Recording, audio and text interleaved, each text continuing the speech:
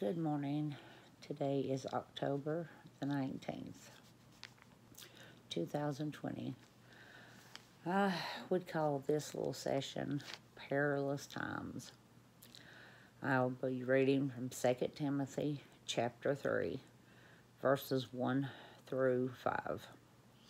This know also, that in the last days perilous times shall come.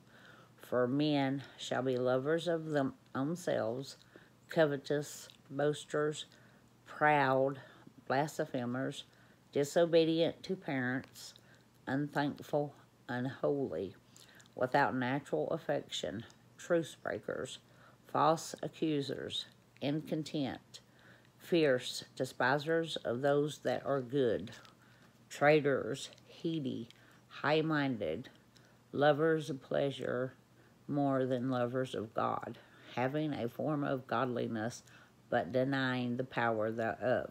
From them such turn away. Thank you for listening. I hope these words help someone out there. In Jesus' name I pray. Amen.